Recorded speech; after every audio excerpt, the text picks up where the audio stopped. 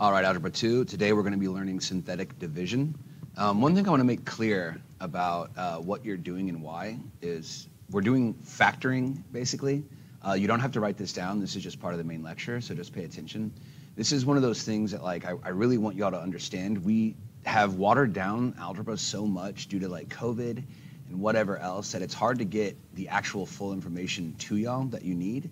So I'm going to go ahead right now and take you to Desmos, and I'm going to show you something. I'm going to show you x squared, let's say plus, I don't know, not plus, minus, no, I'll do plus 4x minus 10. Let's see, is that the number I want? Let me put one in there. 9, is that better? No. Is 8 better? No. 7 better? No. Sorry, y'all. Trying to make perfect numbers. 5, there it is. That works. Okay, so check it out. So I've made perfect numbers right here. What am I trying to show you? You know how we have this right here? And if I said to y'all, hey, do the ABCs on this, do the ABCs on this, what you would end up with is x plus 5 next to x minus 1. Check it out. I'm going to take out the blue again. Boom, boom, boom, boom, boom, boom. Why am I showing you this? This is the stuff we don't get to play with very much anymore in Algebra 2 because of, like I said, we're watering down the standards a lot. So for those who are going into higher math, I want you to see this. Here's what's amazing about factors, if it can factor. You ready? So there's what it started as. Here's what we have. Look what we got right here. Do you see those things? Check it out.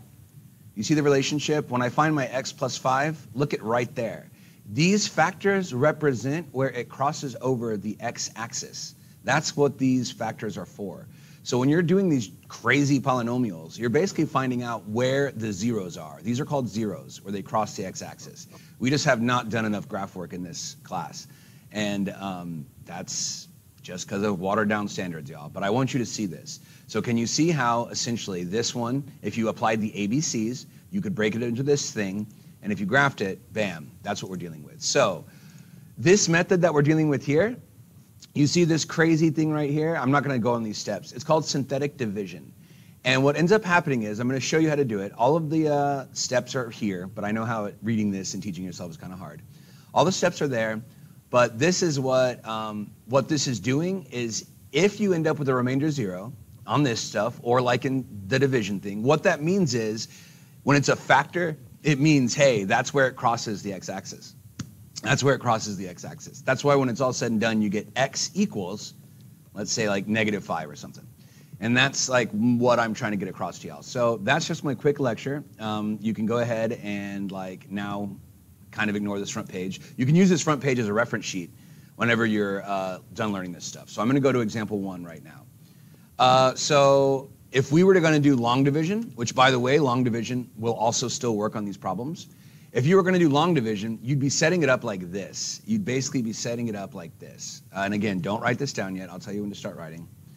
1 second, my pad is not plugged in. Hold up. Okay, so if we were going to do long division, and again, don't write this down. I know I'm repeating myself. It's because I had my things unplugged. It would look like this. We would be writing x plus 3, putting into all of this stuff, right? And again, don't write this down, blah, blah, blah.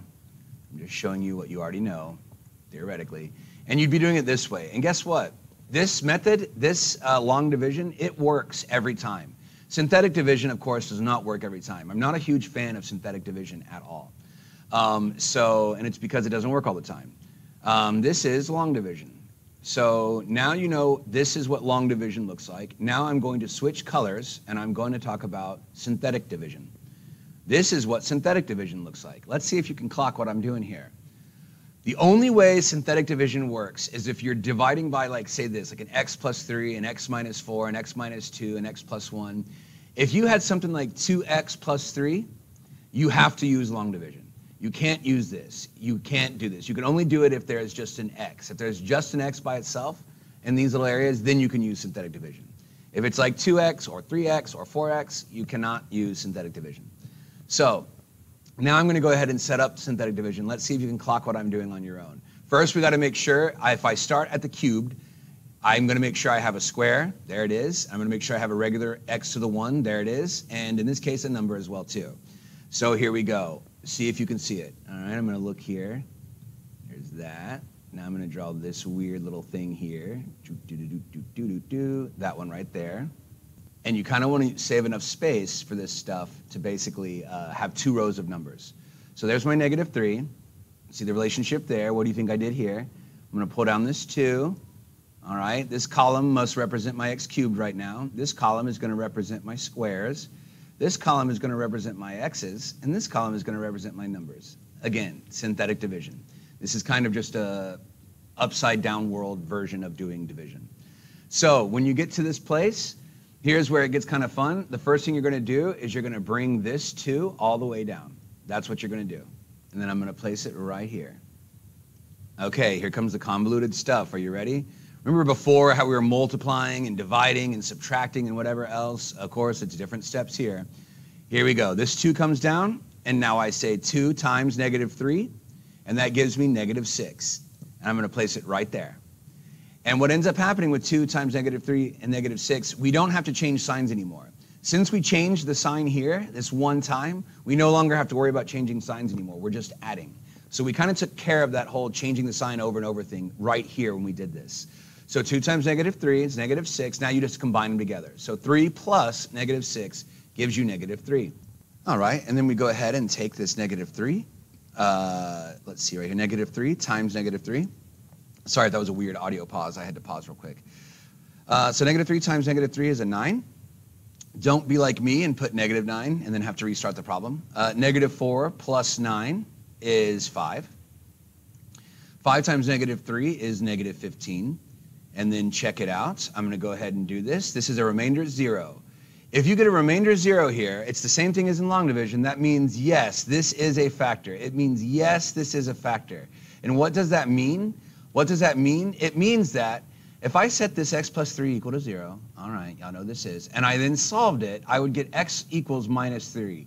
That means that this whole polynomial business right here should be crossing over at -3.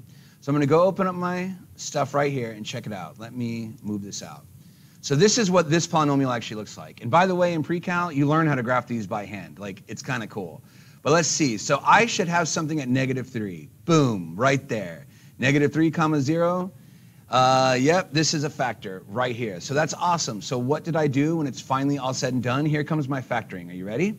So my first factor is going to be x plus 3. So my first factor is x plus 3. I'm going to write that down for part of my answer because we have this remainder 0. And then I'm going to write this down. Now, we have to be careful on this because it's very easy to get this wrong. Are you ready on how this works? So you have to work backwards. This is the remainders column. This is the numbers column. This is the x, 2 column. And this is the, not x2, sorry. This is the remainder, numbers, x1, x2. You have to work backwards. It's kind of weird that we start with the x3 here and it ends up being a different column, but just watch how we put it together. So I'm going to go ahead and do this. So I have a 2x squared.